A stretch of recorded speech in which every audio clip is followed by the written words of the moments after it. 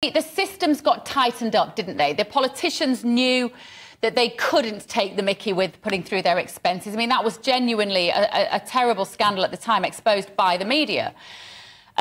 So presumably, is this a way that they're getting around the expenses by using these procurement cards, but being able to still be quite profligate with what they're actually spending?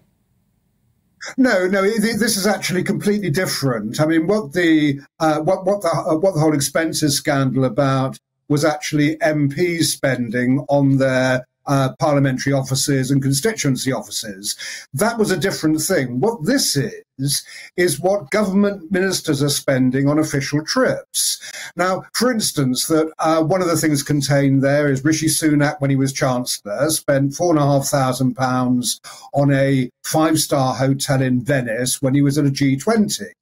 And that was for an entourage of 11 people. Now, you may say, look, that's an official trip. Perfectly legitimate spending. But when you get down to other areas like Liz Truss spending £1,500 on lunch in Jakarta, you could actually argue that is less so. Or £2,500 on home brewing kits, which was filed under computer equipment and services. So it's absolutely right. All this stuff is actually published. But the trouble is...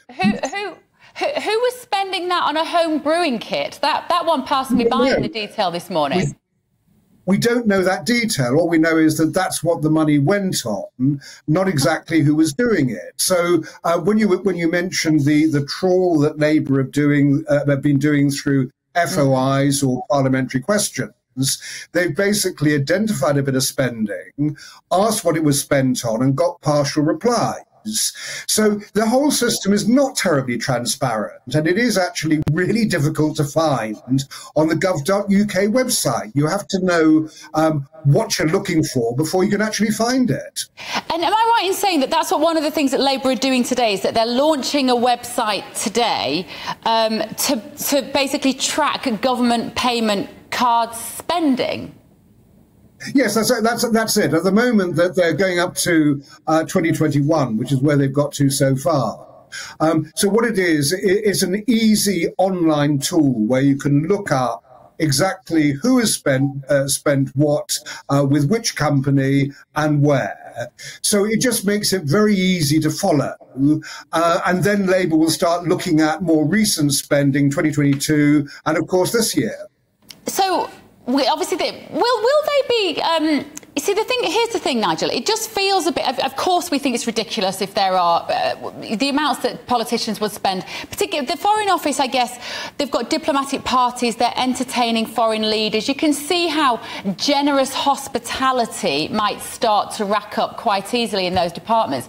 I mean, look, albeit for me to defend this particular administration for transparency and using their funds wisely, but surely it makes more sense for Labour to be pushing them on the procurement of, say, PPE contracts, on some of the huge billion-pound deals, on the 30 billion spent on track and trace systems, than bothering whether Rishi Sunak spent £3,000 on a piece of art for government offices.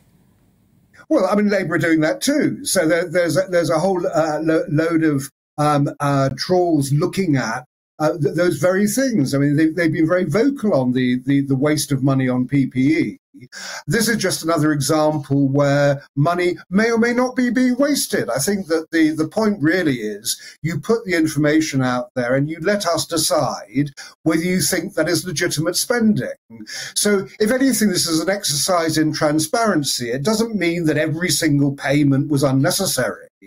Many of them were, but I've been following these questions as they've been being asked. And so, for instance, discovered that Boris Johnson, when at the end of a UN General Assembly in New York, took everybody out, his entire entourage, and spent £177 a head on dinner.